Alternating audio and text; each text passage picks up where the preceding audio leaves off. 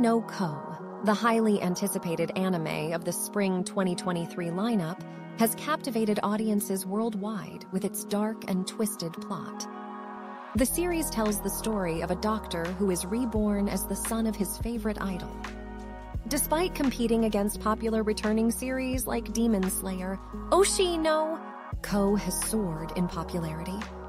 The first season recently concluded with an exciting announcement. A second season has been greenlit. A new promo recaps the main plot points and sets the stage for what's to come.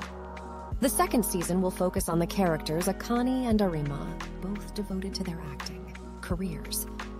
While the exact staff and cast for the second season have yet to be confirmed, it is expected that there will be some new additions to the team. Oshi no Ko offers a unique and ambitious exploration of the entertainment industry, blending comedy with a dark narrative.